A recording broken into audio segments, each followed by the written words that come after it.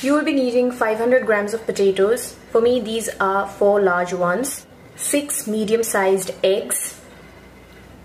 For the filling, I'm keeping it simple today. I'm using mushrooms. Actually, I wanted to use button mushrooms or shiitake mushrooms, but I did not get any. So I'll just be using these oyster mushrooms, which I got quite fresh. But if you get a meatier mushroom like button or shiitake, then please use that.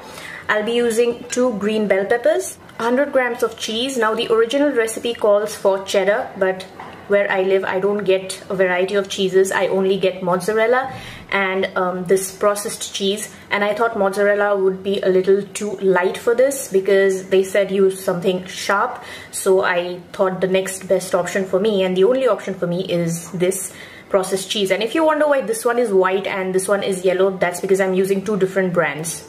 130 grams of coconut milk, which is about half a cup. But that's not very accurate because it depends on what kind of cup you are using.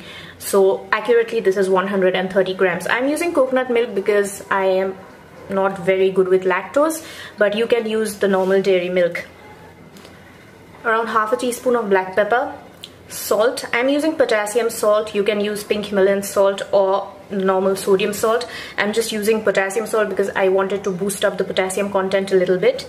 Paprika, which is optional, and 10 grams of butter. Try to use grass-fed and organic if you get it. First step is to peel and slice our potatoes, and I will just go through this very fast, okay?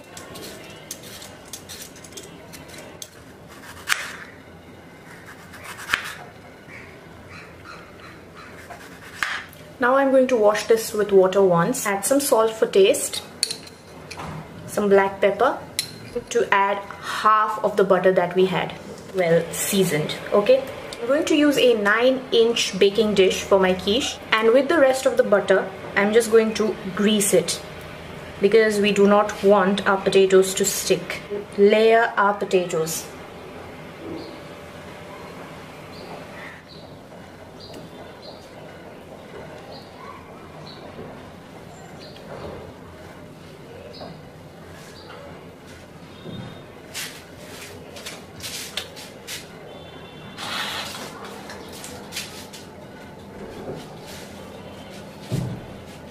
And the thicker ones should go on the sides, and you overlap these as well, okay? Because again, we don't want any filling to get out, so we are going to overlap this, and it also looks aesthetically very nice.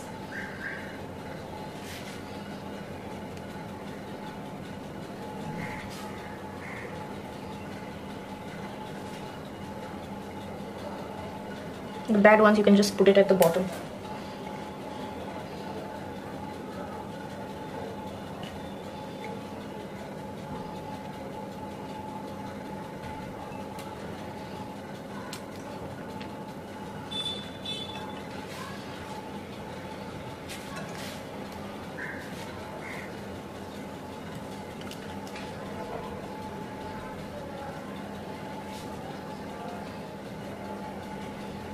And make sure you fill out any hollow parts. Like I said, we don't want the filling to spill.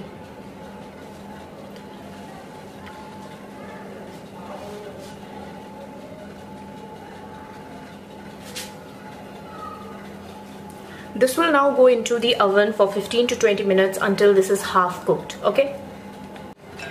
Let's prepare our filling till then. The mushrooms I have washed. Shred these apart like that. I'm not going to chop these or anything. And the ones which has kind of little mature roots, I'm just going to turn this off. Not too large, not too small. And I don't like really overcooked capsicums. In fact, I like them a little crunchy. As for the cheese, you can grate them, but I don't have patience, so I'm just going to cube them.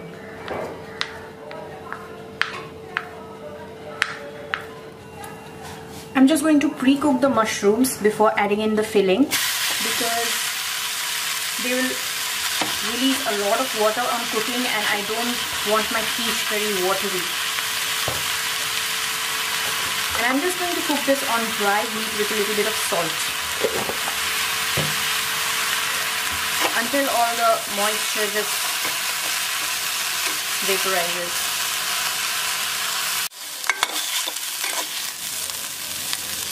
I have already broken my 6 eggs into my bowl. Into that I'm going to add my cheese, of my capsicum, mushrooms, paprika, tiny bit of salt. Now be careful with the salt because the cheese is salty. We have already salted our potatoes and we have lightly salted our mushrooms as well. Then I'm going to add in my milk.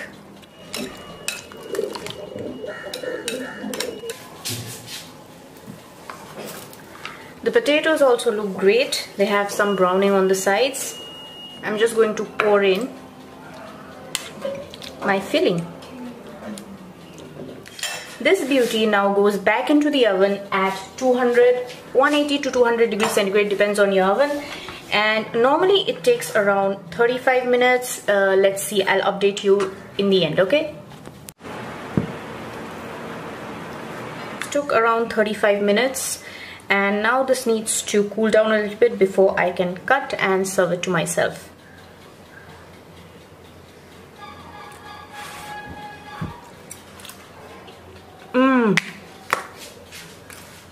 It's very good, guys. Hope you enjoyed this recipe. If you have any questions, then please leave it in the comment section below. And until I see you guys next time, bye, take care, I love you, stay healthy, bye bye.